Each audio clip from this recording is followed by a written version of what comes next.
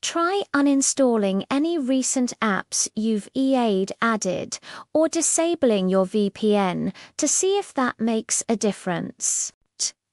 Finally, if you've tried everything restarting, resetting network settings, checking your SIM, updating your software, and you've confirmed there's no carrier outage, it might be time to quit.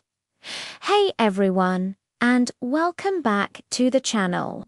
Today, we're diving into something that can truly transform not just your home, but your entire mindset. Decluttering. I know, the word itself can sound a bit daunting, maybe even stressful. You might be picturing piles of stuff, tough decisions, and a whole weekend lost to sorting. But what if I told you that clearing the clutter is one of the most powerful things you can do to create a peaceful, inviting, and genuinely joyful space to live in? It's not about getting rid of everything you own or living in a sterile, empty box. It's about being intentional. It's about surrounding yourself only with things that serve a purpose, bring you joy, or hold real meaning. Think about how you feel when you walk into a cluttered room. It can feel chaotic, overwhelming, and even a little suffocating. Your eyes don't know where to rest. Your mind feels just as jumbled as the space around you, and it's hard to relax. Now, imagine walking into a space that's clear, open, and organized. You can breathe deeper, right? Your shoulders drop a little. That feeling of calm and control is what we're aiming for. It's about creating a sanctuary, a haven from the noise of the outside world. And the best part, it's completely achievable, one small step at a time. So, if you're ready to let go of the physical and mental weight of clutter and create a home that truly supports your well-being, you're in the right place. Stick with me, because we're going to break it down into simple, manageable steps that will make this process feel less like a chore and more like an exciting new beginning. Before we start pulling everything out of our closets, let's talk about the why. Understanding your motivation is key to staying on track. Why do you want to declutter? Is it to feel less stressed when you come home from work? To have more space for a hobby you love? Maybe you're tired of wasting time looking for things you can never find.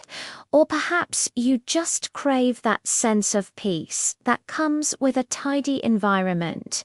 Whatever your reason is, hold on to it. Write it down on a sticky note and put it on your mirror. This why will be your anchor when you feel stuck or unmotivated. Now, let's get practical. The biggest mistake people make is trying to tackle everything at once. Don't try to declutter your entire house in one day. That's a recipe for burnout. Instead, we're going to use the small zones method. Pick just one small, manageable area to start with. This could be a single kitchen drawer, your nightstand, the pile of mail on the counter, or one shelf of your bookcase. The goal here is to get a quick win. Finishing a small area will give you a powerful boost of dopamine and the motivation to keep going. It proves to you that you can do this. So, for today, just choose that one little spot. That's your only mission. Easy, right? All right, have you picked your small zone? Great. Now, let's get into the actual process. I like to use the 4-box method, but you can use bags or just designated piles on the floor. You'll need 4 categories: keep, donate, sell, trash, and relocate. The keep pile is for items that you use regularly, absolutely love, or are essential. These are the things that belong in this specific zone.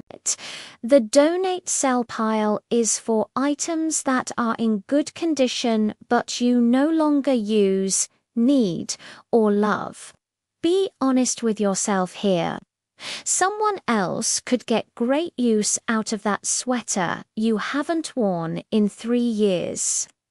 The trash pile is for anything that's broken, expired, or just plain junk. Don't be afraid to let it go.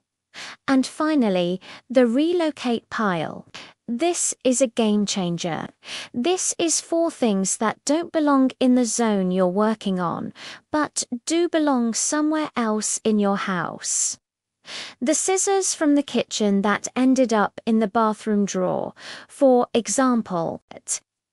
This pile prevents you from getting distracted by running around the house putting things away mid-process.